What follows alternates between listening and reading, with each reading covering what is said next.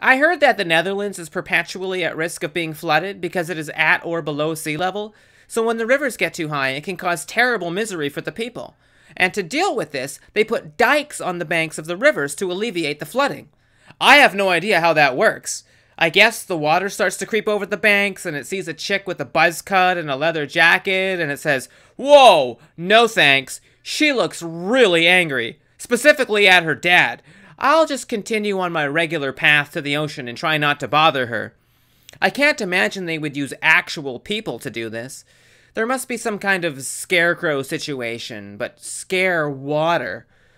They go down to the ladies' plus-size store, grab some discarded mannequins, put some ripped-up jeans and flannel sweaters on them, some keds, press-on tattoos, and then set them down next to the river and let them do their thing.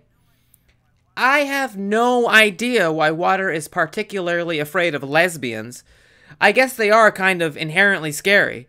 After all, they have cultivated a look meant to scare men away, and I guess it does the same thing to water somehow. And the Dutch have been doing it for hundreds of years, so they must know what they're doing. There must be something to it.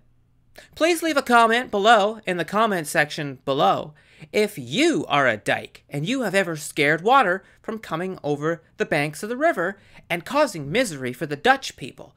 I would love to hear from you. And don't forget to subscribe, hit the notification bell, and also like the video because that way, I don't know, I'll feel loved.